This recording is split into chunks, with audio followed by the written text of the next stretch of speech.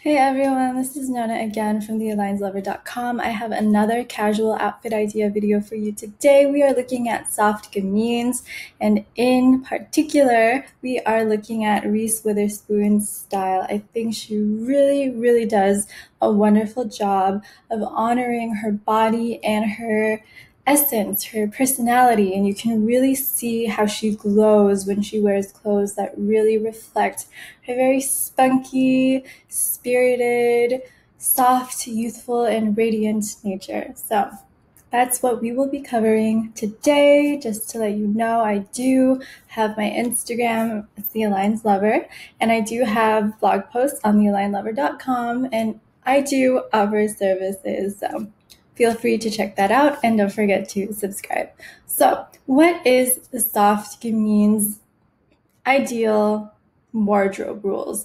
So the soft gamine has a very petite but soft frame. They can have broad angularity. It's not going to be very severe or extremely square, but there is just a bit of that broadness and that edge to them, combined with shorter limbs, shorter vertical line, and softer flesh. You have someone who needs a lot of emphasis on their silhouette. They need a lot of waist emphasis. They need strategic nipping and tucking with their collars, their shoulder lines. The hems of any of their garments need to be quite accurate, and their clothes need to fit quite close to their bodies so that they don't get lost in it.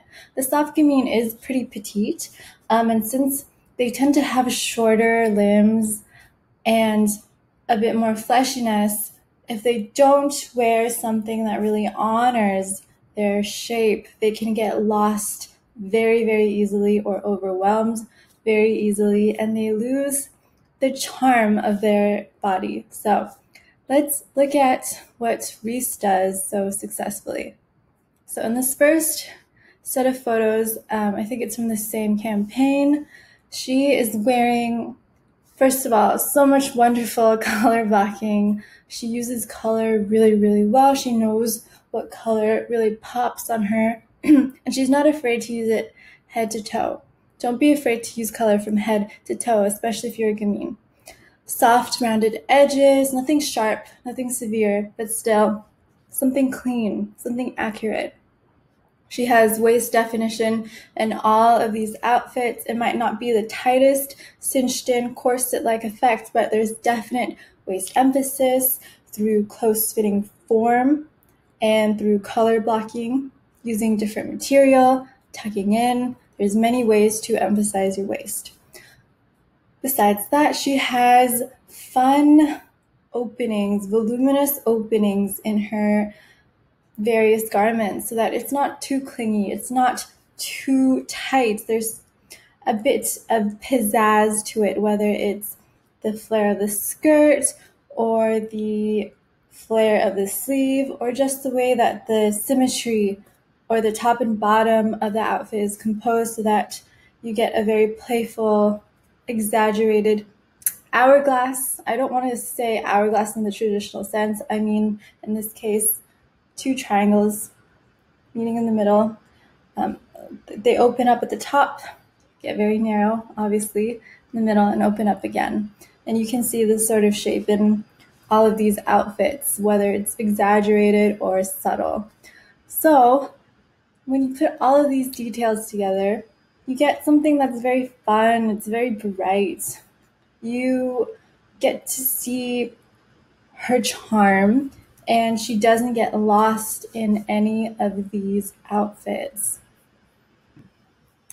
So speaking of not getting lost, let's look at how the soft gamine does get lost. So the soft gamine needs structure. So anything that's overly flowy, boxy, or too loose, too long will drag the soft gamine down. Minimal detail. They need some pizzazz. They need some fun, So in this very leftmost outfit, very minimal, and there's no real waist definition. The top is too long, not enough sharp or strategic hemming. nipping, tucking anywhere in the outfit, it just kind of drags her down. In the middle outfit, it's too loose. It's too unstructured. We don't get to see any of her body. Lost. She's just lost in there. And in the last outfit, it's not bad, but she does seem a lot more muted in this type of outfit where, you don't really get to see her form. There's not a lot of detail that pops up. Nothing really fun about it. It's a good incognito outfit, but it doesn't really speak to her very radiant nature. Some more outfits that soft gamine should try to avoid. Again, color blocking is your friend, and wearing something that just doesn't have that staccato rhythm, like in this dress over here, tends to push you into one bulky piece. And I don't want to say bulky universally, but you will look bigger than you are because the soft gamine does have that fleshiness. When you don't wear the staccato lines, you don't get the exaggeration of the curves to the angular body. You just get a kind of blanket over it all, so you don't get to catch on to the subtleties as much, and they just don't get a chance to pop. In this middle outfit, it's again too loose, no waist definition, and it's just overall a bit too large. Top and bottom are just too large on her. And in the last one, it's just too loose. It's overwhelming and it's too minimal. There's nothing fun about it. There's nothing sassy. There's nothing form-fitting. There's nothing really well tailored about it. It's very, very casual, and it would look great on someone taller with a bit more broadness and length, but on the soft gamine, they get lost in this kind of outfit. So, getting away from all of that, let's look at some more fun, successful outfits. And just remember, you don't have to make every outfit absolutely perfect.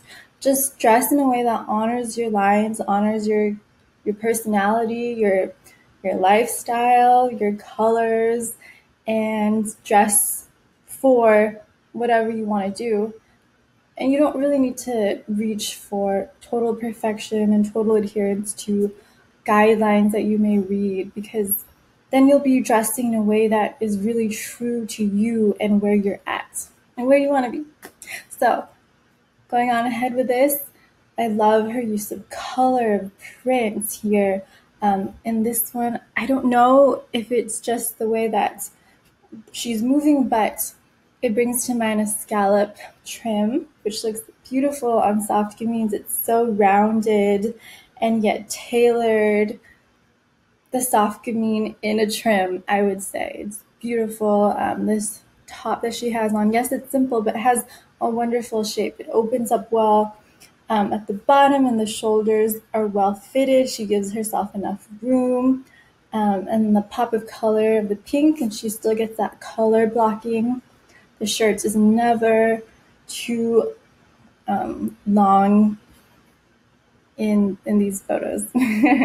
So here is another perfect color blocking scheme. The pink and the white look amazing on her. Great detail, cute little collar, waist definition, cute accessories, and she's just smiling and she just looks so buoyant here. Adorable shoes. The top, lots of fun little polka dots, nice bright color, and the pants are well cut. They do not drag her down. They're very fitted to her without being skin tight and overly clingy, and she doesn't need to roll them up. They're the perfect length.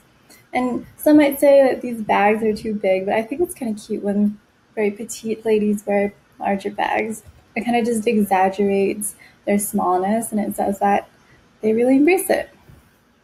So here are some longer skirts. They're all quite similar here, and they still have that playful opening up. There may be pleats in there that it really appeals to the more yang side of the gamine, that structure, those very structured details. And we also get these beautiful volumes on the sleeves here, the voluminous ruffles here, waist definition throughout, color blocking here, fun print here, and obviously she's been cut in half. This dress doesn't try to box her into one long shape. It does a pretty good job of depicting her top and bottom.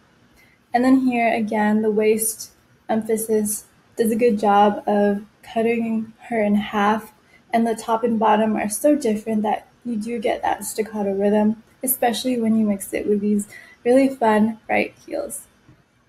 So on this page, I just want to really emphasize detail, fun little prints, fun detail. It can really lift an entire outfit. These are relatively simple outfits. You know, this one's just a skirt and a top, but the tops, print and color really make it pop here. If she wasn't wearing this fun shirt underneath, it would not be as much of a characteristic outfit. You know, it wouldn't really speak to her character. And in this one, you know, the top is just so fun. It's that very carefree but still tailored, tucked in, very bubbly type of off-shoulder summer top. It's a boho without being too loose and flowy. And, you know, these shoes are just adorable. All of her shoes are pretty adorable. Here are some looks with some pants. And yes, this one, not too much color blocking going on, but she still manages to look very vibrant and playful in it because she picks such a fun and, you know, kind of quirky print on this blouse that she has here. And she pairs it with these fun heels so it doesn't get weighed down. She keeps the emphasis upwards, especially with her bright bag. Here, also fun lifting up the eye with the very, you know, contrasting top and jacket. And then she ties it all together with these fun pink heels. And here, it's subtle, but that printed button-up underneath breaks her outfit into staccato lines, adds liveliness, adds fun, adds color. Just these little touches really, really speak tons about who she is, how she likes to dress. And here, I really want to hone in on the essence, the feeling of her various outfits. It's very fresh, it's spirited, it's lively, it's innocent, it's fun. She's like a glass of champagne with raspberries floating in it, maybe a spritz of lemon to finish it off. She's just so springy and fresh, and I wouldn't say ethereal, but there's something almost magical and whimsical about the way that she carries herself and the way that her clothes look on her. So I hope that helps you think about how you like to present yourself. And, you know, it's fun to look at people who have a very developed sense of personal style. And by studying them, we can pick up on, you know, what they're doing right, and we can apply it to our own wardrobe. So I'll see you in the next video, and let me know what you think. Bye.